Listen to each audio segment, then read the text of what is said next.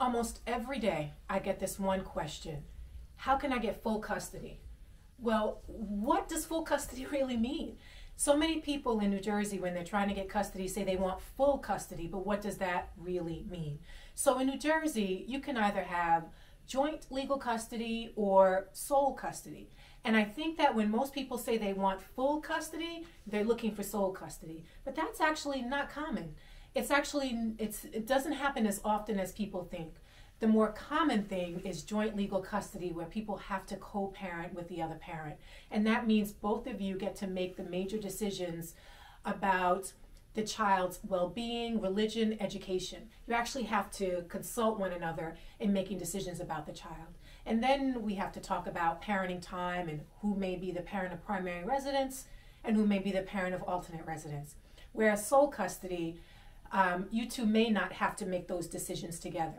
But like I said, usually in those cases, you have to show that there's some kind of neglect or complete abandonment of the child. In most cases, it's joint legal custody. So when you find out, or when you want to find out what full custody really is, I think most of you are talking about joint legal custody.